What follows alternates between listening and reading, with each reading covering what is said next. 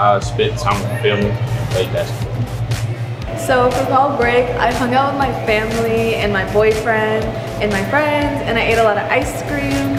I spent a lot of time reading, and I played a little bit of soccer, so yeah. I spent time with friends and family and practiced basketball and football.